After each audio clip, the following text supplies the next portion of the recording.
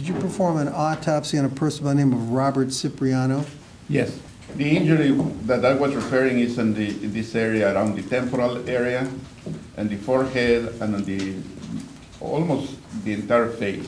And how would you categorize those injuries, sir? It's a blunt trauma.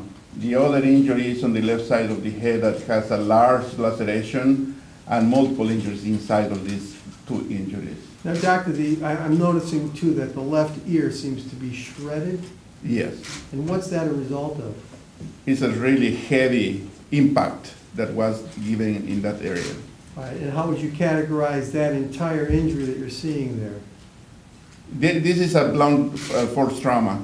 Due to the impacts on the head, there were fractures on the base of the skull, and the hemorrhage was going to the airways. Then, because he was still alive, breathing, at the time the hemorrhage went into the lungs, and actually he drowned in his own blood.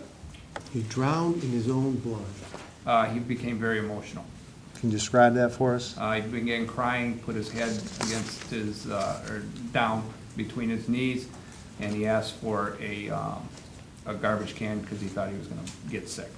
Did he remain emotional throughout the pendency of your interview? There were a couple times while talking to him after telling him that he began getting upset.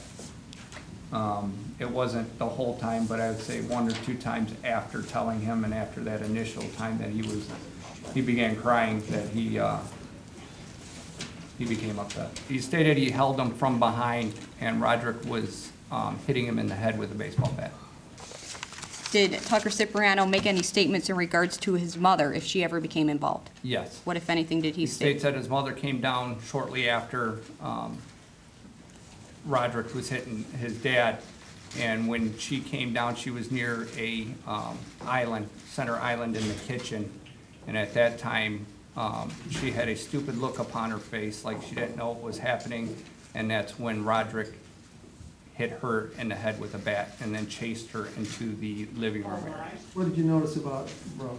I noticed, obviously, the fact that she's covered in blood, that she's obviously large swelling and bruising in the face area, particularly to the eyelid, which is indicative of the type of a head injury. He's covered in blood from head to toe, pretty much. He was just in his underwear.